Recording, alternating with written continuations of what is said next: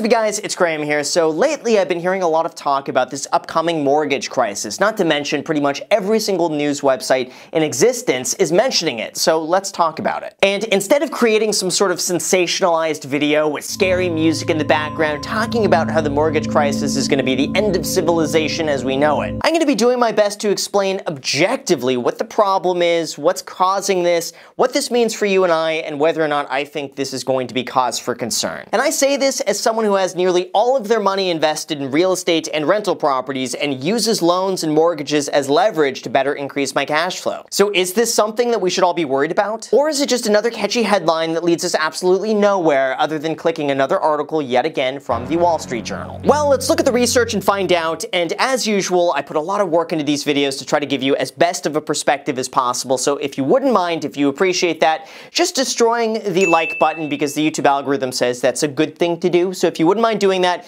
it would help out my channel tremendously. So with that said, and with that out of the way, really appreciate it. Thank you so much, and let's begin the video. And for those not familiar, let me explain what this whole mortgage crisis is all about, because this is quite different than what happened in 2008, when lenders were going and giving the worst loans imaginable to people who couldn't afford them, who ended up foreclosing and then just crashing the entire market. This one all starts with the $2 trillion stimulus package that was just passed, and you guys know the saying, no good deed goes unpunished, right? Well, I mean, in a way, that's kind of like what happened here. This recently passed stimulus package ended up giving significant relief to people and businesses in need of money, funding to hospitals and healthcare workers, and just a myriad of other packages. One of which included the Federal Reserve going and buying mortgage-backed securities, which basically consists of the loans that you take out anytime you go and buy a home. So you think of the word security as another term for investment, and that investment is backed by the homes that they're based off of, so hence mortgage-backed security. So it's basically a way to invest in a whole bunch of mortgages that are tied to people's houses. And banks go and sell these things off to free up some cash and also collect some money up front,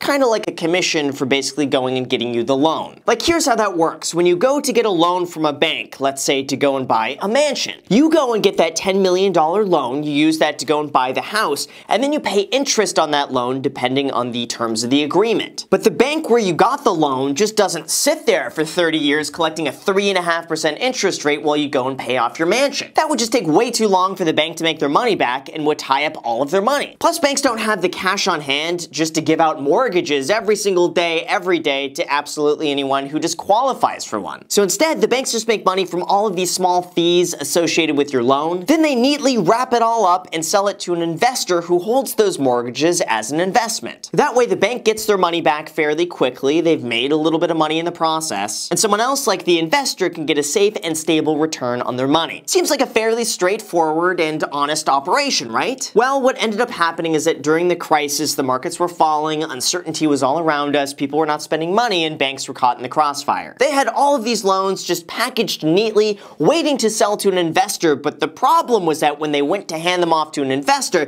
the investors were just like, no, we're not going to buy those right now. It's a bit too risky in the market, so we're just going to be holding off. You keep those, and yeah, we're going to hold off from buying any of those right now. And now the bank is backed up with all of these loan applications and loans that they can't sell because there are no investors going and willing to buy them. In a way, it's a bit like the bank is constipated. They're backed up with all these loans, they can't get them out, and the bank is constipated, for a lack of better term. That's what I'm trying to say here. So in a way for the bank to purge itself and relieve this pressure, what they did is they went back to the investors and they say, okay, investors, how about this? Any loans that we do right now, we'll just raise the interest rate. And that way you can get a higher return and make you more likely to buy our loans. And so in order to get a higher interest rate, we're just going to go to all of our borrowers. And we're going to say, instead of giving you a loan for 3%, now your loan is 4%. And you over there, now your loan is 5%. And you over there, 5.5%. There we go. Now the investors are going to go and buy our loans because now they get a higher return. Well, obviously now that's good for the banks and it's good for the investors, but it's a big problem for anyone who's buying a home because either now they're paying a slightly higher interest rate or they're just not getting the loan altogether. So the Federal Reserve saw this and saw borrowers having to pay above market rate for the loan because no investors were there to go and buy that loan, and they said, mortgage industry, no problem at all. We'll guarantee all of those loans. In fact, we'll buy all of those loans for you, no problem at all. We'll drive down the interest rate.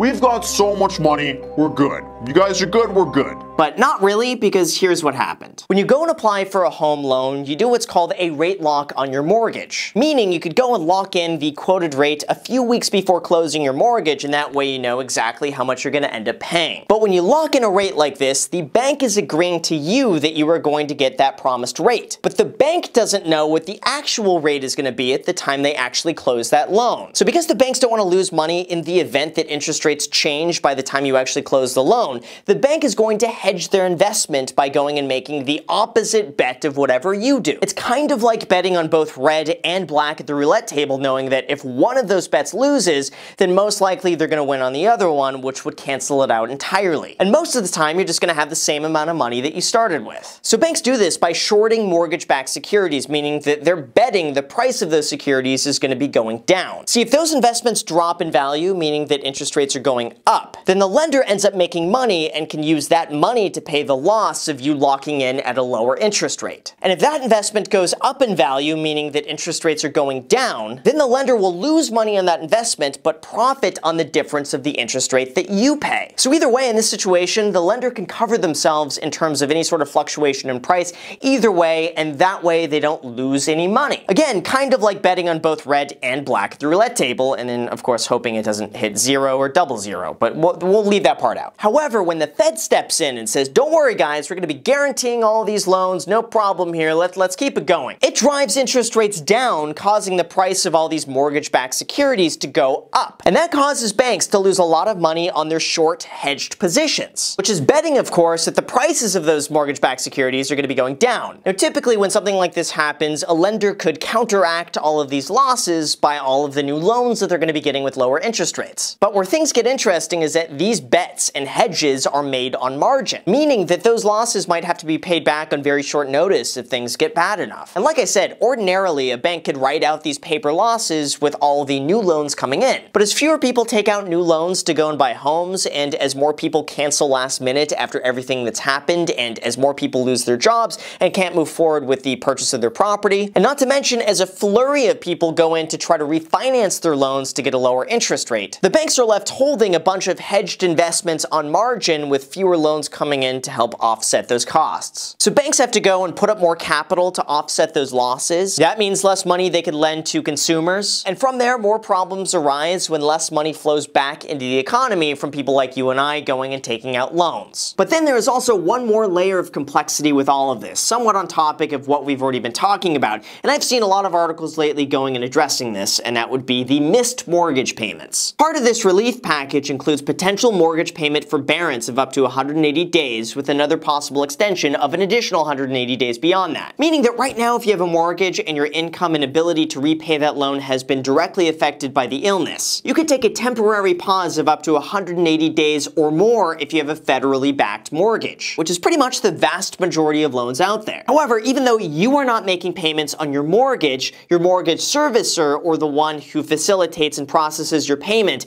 is on the hook for being able to pay what you don't. They're still legally obligated to keep the money flowing into these mortgage-backed securities, the same ones who were bought by investors who wanted a safe and stable return. So in a weird way, these mortgage servicers are a bit like your mortgage guarantor, in which if you don't pay, they will still have to pay. And that right there poses another potential problem, in that if a significant amount of people stop making their mortgage payments, how much money are these mortgage servicers going to be out, and how long could they stay afloat during a time where maybe a lot of people are not paying their mortgages? Needless to say, if everything just recovers shortly in a few weeks and the entire economy comes roaring back in like a month from now, it's probably not going to be that big of a deal. But if this persists for many more months on end, how bad can it possibly get? Well, here are my thoughts, coming from someone who's probably very unqualified to talk about anything related to this, but I will go and do so and speak my opinion because this is YouTube, and this is all just for entertainment purposes only, not investment advice. And yeah, here's what I think. First of all, the majority of loans out there are known as what's called conventional conforming loans. This means that the loan conforms to specific guidelines, giving you a better interest rate, making sure you don't borrow too much money, and these types of loans are much easier to sell on the secondary market. And because they're conforming, they meet the guidelines of Freddie Mae and Fannie Mac, which are two government-sponsored agencies which buy and sell and otherwise guarantee these mortgages. So in a way, Fannie Mae and Freddie Mac just say, hey banks, just give us some loans that meet this criteria. If you bring us this sort of loan, loan, we like it. Those are good investments, they're safe for us, and we're just gonna buy them. So bring us these types of loans, anything you find like this, don't worry, we got it covered. And by banks going and following those guidelines, it pretty much guarantees that they have a buyer of the loan, it gives them much more liquidity, and it gives them the ability to go out and issue more loans. And you, in turn, yes, you, the one who smashed the like button for the YouTube algorithm, you, in turn, would be able to get a better interest rate on your loan because you're a safer borrower. So I really believe for the majority of people out there, all of this is really not that big of a concern. If you already have a home and you already have a mortgage, your biggest change might be that potentially one day you end up making your mortgage payment to someone else instead of who you're making it to right now, and that's about it. However, where this could affect you is in the short term, for anyone who's looking to buy a home, refinance their home, get a loan, or potentially sell their home. That's because if you're in the market to get a home right now, lenders are probably going to be way more strict about who they give a loan to. They're most likely going to want more money down, a higher credit score, lower debt to income, not to mention they might want you to pay a slightly higher interest rate due to everything going on right now. And also, given how much demand there is at this point for really cheap money. Now on the bright side, depending on how you look at this also might mean that a large portion of the market out there can't qualify for a loan, meaning you now might have less competition when going and shopping for a house. But of course, we also have to acknowledge that if people lose their jobs, they can't make their mortgage payments, they can't get enough relief, and they can't cash flow on the property that they bought that only makes sense as an Airbnb vacation rental, then we might start to see some foreclosures popping up over the next 6 to 12 months as the tide pulls back and people fall further behind on payments. If you're in a position to invest your money right now, then sure, you might end up getting a good deal in the future. And if you're selling a home, then it might be slightly more difficult to get the asking price for your home, not to mention that there could be fewer buyers out there that would qualify for the loan. But I think most likely this is going to impact smaller, more vulnerable banks than it is going to affect you and I directly. Again, this is just my opinion here, so don't comment down below and be like, "But Graham, you don't know what you're talking about. This is the bear market that I've been saying it's a bear market for 10 years now, and now it's happening and I'm right. And no other opinion matters. Dislike and sub." Again, this is just my perspective, and the current mortgage crisis, in my opinion, is going to be rather short term and is probably going to even itself out in a few months, if not sooner. Not to mention, a few days ago, Ginnie Mae announced that they would be providing short-term money for lenders who are having difficulties with margin calls. And at this point, realistically, the Fed just seems like they're on track to bail out anyone who potentially even needs it. So as awful as this is for me to say, and believe me, I don't like saying this, but I do feel a little bit safer knowing that if anything is to get that bad, I feel somewhat confident that the Fed would step in and just bail anybody out and just continue printing money, and just we wouldn't have the problem anymore. Because really at this point, what's another 100 or 200 billion dollars? Like, that's play money for the Fed at this point. Like that, they flush that down the toilet every day, so what's a little bit more? So I think largely for most people out there, they're going to be unaffected by this specifically. That's not to say that you shouldn't have any concerns if you own a rental property and your tenant stops paying,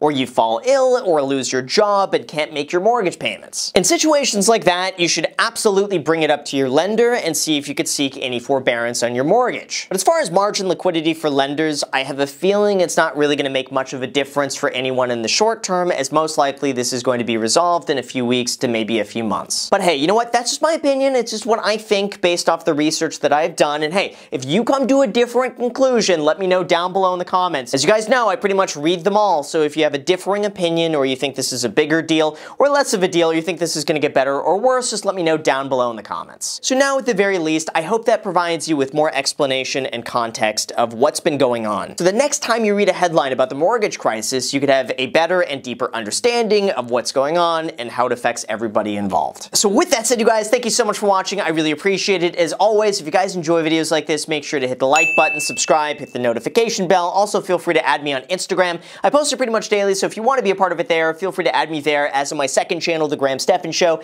I post there every single day. I'm not posting here, so if you want to see a brand new video from me every single day, make sure to add yourself to that. And lastly, if you guys want 2 free stocks, use the link down below in the description, and Webull is going to be giving you 2 free stocks when you deposit $100 on the platform, with one of those stocks being valued up to $1,400, and I believe this is your last day to get the 2 free stocks, and then I think after that it goes down to 1 free stock. So if you're watching this right now and you haven't done that yet, just use that link down below in the description, get your 2 free stocks. Thank you so much for watching, and until next time.